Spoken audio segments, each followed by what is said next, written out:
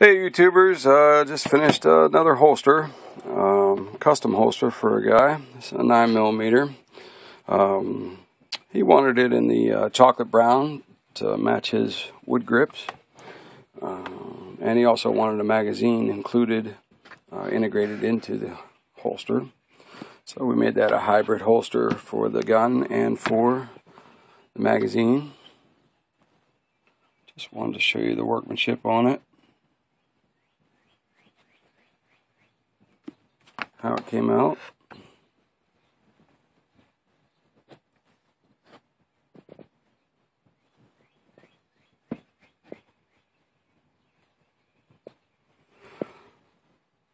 I know everybody's wondering, oh, is it pointing a gun? Everything is unloaded. There's no live ammunition in my workshop at all. As I've said on every other one of my videos, safety is number one in my place.